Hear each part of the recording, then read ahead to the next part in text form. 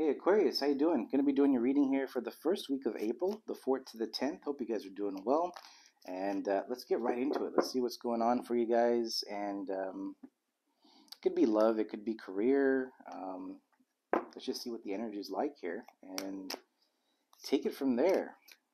Let's see here. Take what resonates, leave the rest in the dust. Don't make up a story that is not yours. All right, so let's see here. We got going on for you guys. We do have the Ace of Wands that comes out as your first card here. So Ace of Wands, this is this could be a new passionate beginning into something. Okay, it doesn't have to be romantic, but it's a new idea, new creative idea, something that you're really passionate about, something that you really want. Okay, so maybe it hasn't happened yet, or you're definitely thinking about it. But it's something that you're heavily thinking about, wanting to create something new for yourself. Let's see. We do have the Ten of Swords that comes out here. This is your energy. So we'll have to see what that's all about. So it could be that you're in this sense of, scared to move forward in a certain direction because maybe you have been backstabbed, betrayed, lied to in the past here. Let's see. We do have the Chariot. So it's nice to see. Actually, we got a couple of cards that come out.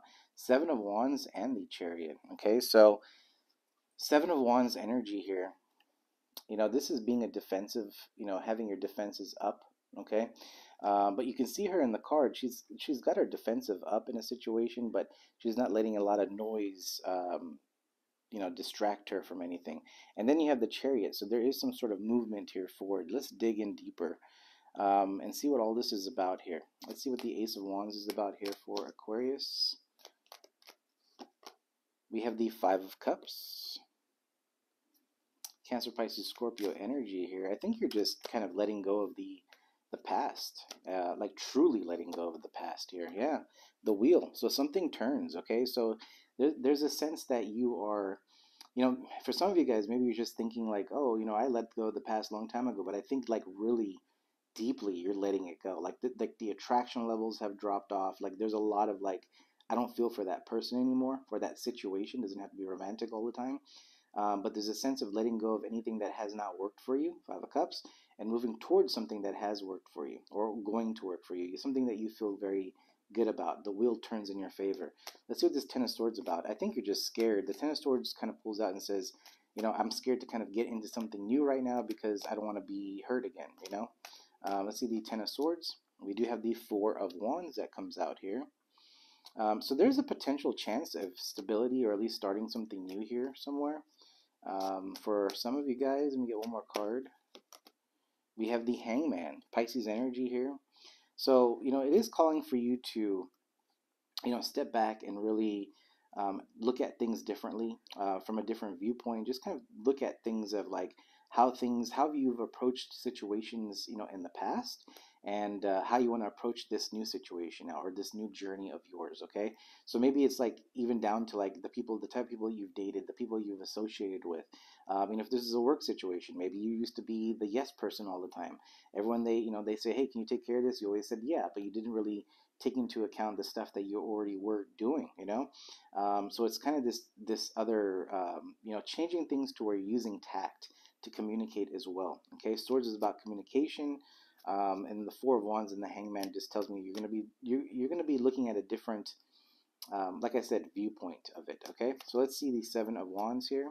It's something you're working on though. Something you're definitely working on.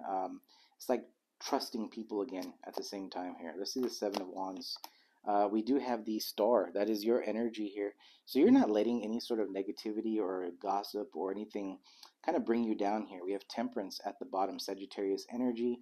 But with you, the Star here, you're kind of moving towards things that make you happy. You're kind of in your energy here, and at least you're choosing to be in your energy now. So that's kind of the kickoff here for April. Let me get one more card on the Star.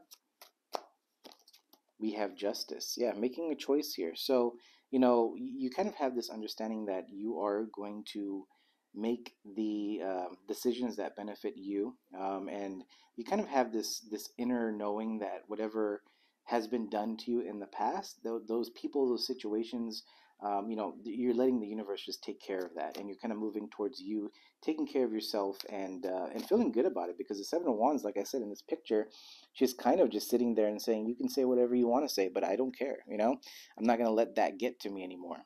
So that's kind of the energy that you're getting into in the week, or you're just going to get into. Let's see what the Chariot's all about. This is Cancer energy here.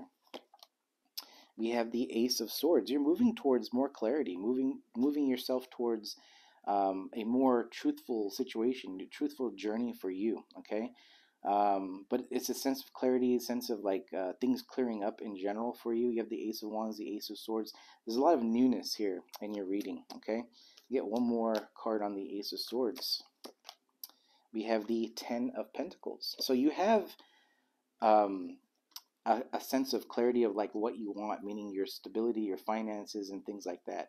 And the Queen of Pentacles at the bottom. So this is you here. This is you kind of focusing on your money. And then you have Six of Wands, victory, Leo energy here. Okay, so it's just a sense of you really moving towards stability and finances and worry. Not worried, but kind of focusing on being successful.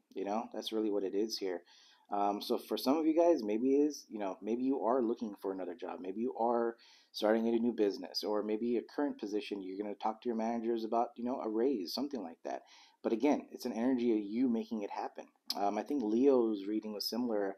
It was like this energy of needing to get up and change. You have to make the changes necessary for your happiness. Okay, it's not someone's not going to come here and just give you a silver platter with stuff on it and say, here's your happiness. You're going out and getting it. You're fighting for your happiness, is what I see here. And you're moving towards, like, look at this sense of clarity towards your Ten of Pentacles. This is financial independence. This is a family life. This is the your definition of happiness as well. We don't have the Ten of Cups, but the Ten of Pentacles is stability financially as well. So but you're feeling very appreciative and victorious here. So that is the energy that you're moving towards. But again, when we focus on mainly next week, I feel like that you're just kind of needing to, you're working on your emotions, you're working on things that have not worked, and you're really letting go of those situations, is what I'm seeing here. You're really focusing and working on yourself to let go of things that didn't work and don't expect them to come back or that situation to come back, and focusing your time and energy on you and focusing on the future. And that energy is really kind of focusing, or at least putting you towards that direction of being successful. That's really what I see. All right, Aquarius, so that's your weekly snapshot here. And hit the like, subscribe if you guys have not already. And until next time, we'll see you. You guys have a good one.